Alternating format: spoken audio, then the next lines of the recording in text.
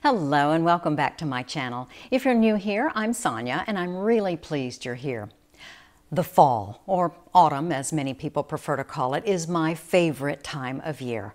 Not only because of its cooler weather, which we're still kind of waiting on here in Texas, but because of all the wonderful fragrances and aromas that go with this time of year. I mean, you're talking cinnamon and ginger and nutmeg and clove. I mean, it just shouts the holidays. If you're planning a holiday or seasonal afternoon tea, I can't think of a better choice on your dessert tray than gingerbread cake. Not to be confused with gingerbread cookies, which are also delightful, but this is cake. You know, gingerbread has a richness and depth of flavor that pairs very well with tea. And if you're looking for something that evokes that wonderful feeling that this time of year can bring, it is an excellent choice. By the way, this old-fashioned recipe I'm showing you today has more ingredients than I usually like to give you. You know, I'm all about really tasty and really elegant, but really simple. But this recipe is exceptional because the ingredient list is so easy to assemble. I mean, it's all mixed up in one bowl with a whisk. Easy peasy. So here's our list of ingredients, and of course I will put the recipe and everything in the description box for you.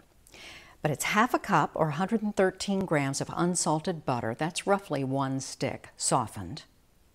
A half a cup or 125 milliliters of water, and I will be boiling that.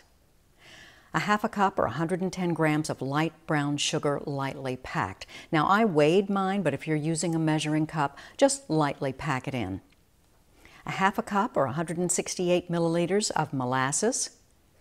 Now I'm using black strap, use whatever you've got. 1 large egg, now here in the States that's about 50 grams. 1½ cups or 187 grams of all-purpose flour. 2 teaspoons of ground ginger. 1 teaspoon of ground cinnamon. And 1 teaspoon of pumpkin pie spice. Now, if you don't have that on hand, that's fine. You could easily just add in a 1/4 teaspoon of clove and a 1/4 teaspoon of nutmeg. That's really the flavorings I'm going for. And pumpkin pie spice includes clove, nutmeg, ginger, and cinnamon. So to me, it's easier just to go ahead and put in the pumpkin pie spice. A half a teaspoon of baking powder, followed by a half a teaspoon of baking soda, and finally 3/4 teaspoons of kosher salt. Now if you don't have kosher salt on hand, that's fine. You can use regular table salt, but let me show you the difference in the two. Table salt is a much smaller grain and therefore is saltier by volume than kosher. So if you're going to use table salt, use only a half a teaspoon of table salt rather than 3/4 of a teaspoon of kosher salt. And that's your ingredients. Now, when it comes to the pan you use for this recipe, you have options. This recipe will fill this 9-inch or 23-centimeter square pan. You could then just cut them into squares to serve, or you can use 3 of these mini loaf tins. Now, this is about a 3.5 by 6 inch or roughly, I think, about a 9 by 15 centimeter measurement, and it will fill 3 of these, or you could put them in this mini muffin tin. It's really up to you as to how you want to present this cake on your tea tray. Now, I have been told that, and I must agree, trying it myself this way, the mini muffins seem to have just a slightly stronger flavor, not quite sure why, than the slices, but I like the look of the slices, so this is what I'm going to use today. So, next, let's preheat the oven. And we're going to set the oven to 350 degrees Fahrenheit. That's 180 degrees Celsius, gas mark 4. Now I have lightly greased and lined all 3 of my pans with just a little bit of parchment paper, kind of this parchment sling. This cake will come out of the pans just fine, but I sort of like to have the parchment because it's so much easier to pull that out when the time comes. And you don't really have to worry about these end pieces, just these sides is fine. I'm going to set that aside. And now I'm going to start assembling our cake. Okay, in my bowl I have the softened butter, and now I'm going to add the boiling water.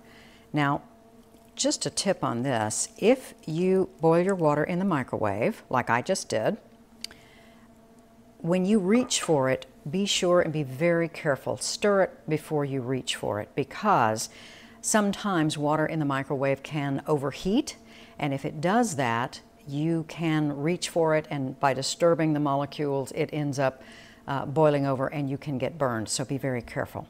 We're going to leave this for just a couple of minutes and then come back to it and mix it in. Okay, the butter has been sitting in the warm water for a couple of minutes. Now we're going to whisk it together until the butter is completely melted. Okay, that's done. Now we're going to whisk in the brown sugar.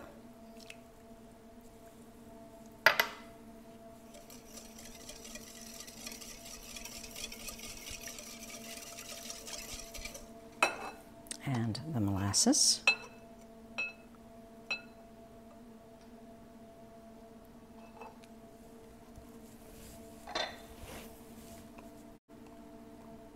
Another tip on things like molasses, when you have to put it in a measuring cup like this, if you just lightly spray it, it will come out a little easier. Okay.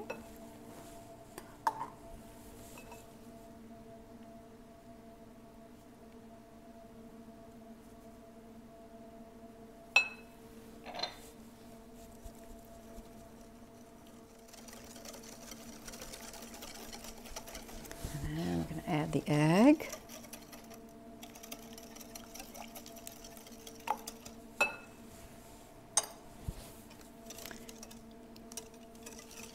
And that is all of our wet ingredients.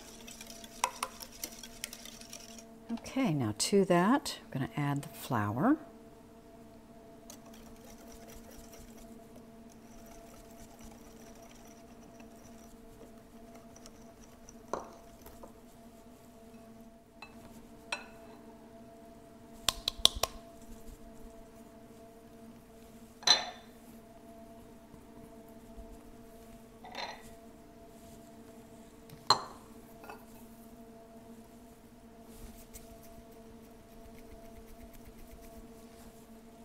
Okay, now that the flour is mixed in, now we'll add the spices.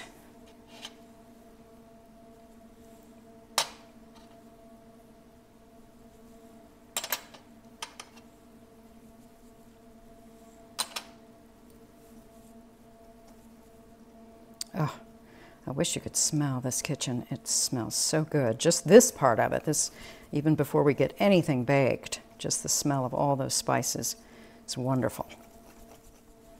And then our baking powder, baking soda, and salt.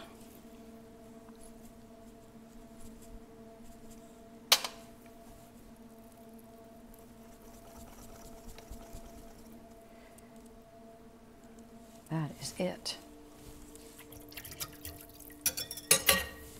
Okay. Time to pour it into our pans. I'm just eyeballing this. So I'm just pouring a little bit in each pan to see how they're measuring up. Trying to do it as neatly as I can. Because the batter is so loose, it does tend to be a little on the drippy side. So before you know it, you're wearing some of it. I think that's pretty good.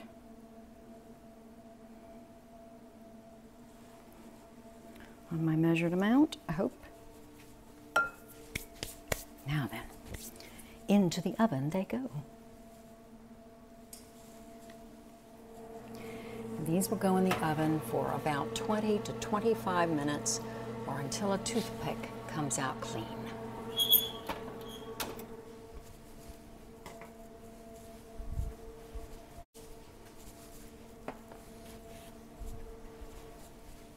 Oh my goodness, I wish you could smell this house. This smells so good. I did these about 20 minutes, checked them with a toothpick. They were still a little undone. Put them back in for 5 more minutes, 4 or 5 more minutes, and now they're absolutely perfect. They sink down a little bit in the middle. That's fine. That's not a problem at all. They still taste wonderful, and they will look beautiful once they are sliced. Out of the oven, this gingerbread is really good warm, but I'm going to let it cool completely before slicing and having it with a cup of tea.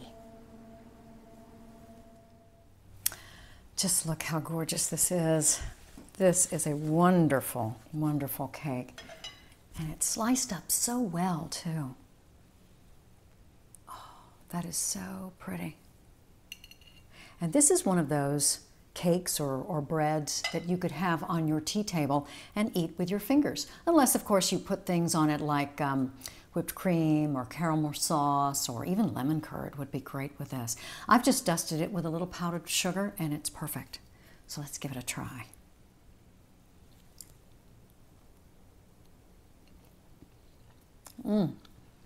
That is heavenly. It's got just a little bit of crust on the outside, but the crumb is really moist. It's really tender, and yet it's kind of a tight crumb, so it's not going to fall apart on you when you pick it up. The spices even come a little bit after you've had your first bite. It's like, oh yeah, there it is, and it's just wonderful.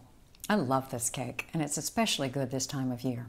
And you know, not only can you make this a day ahead of serving, as long as you keep it in an airtight container, you can actually put like those other two loaves that I made, you could freeze those, and then if somebody drops by during the holidays, you could take one out, give it a few minutes for it to come to room temperature, slice it up, and have gingerbread and tea with your friends during the holidays. It's a wonderful cake. And there you have it, a simple recipe for your holiday tea table. I hope you'll give this recipe a try, and I hope you enjoy it just as much as I do. If you enjoyed this video, please give it a thumbs up, hit that like button, and consider subscribing for more afternoon tea videos. Until next time, bye-bye.